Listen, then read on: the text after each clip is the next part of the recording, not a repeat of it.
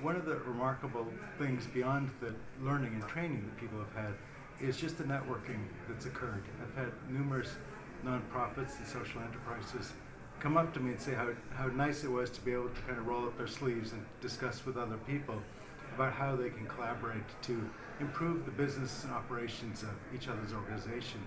And this kind of collaboration, they mentioned, normally doesn't happen in settings where they're all vying for funding dollars or trying to look good before potential donors.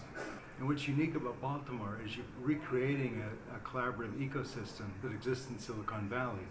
But rather than working for the next, Google or Apple, you're actually looking at how can we take the business know-how and develop business models to solve urban problems that are not only unique to Baltimore, but to other areas around the country.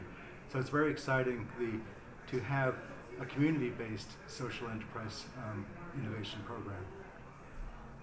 I think my experience was I felt really good about being able to help people. It's more listening than it is giving advice, and guiding through questions rather than guiding through commands. This is a first cut, push through it, we'll come back and do it again, and we'll do it again, and we'll do it again until we get it right. And it's never going to be 100% right. That's entrepreneurship.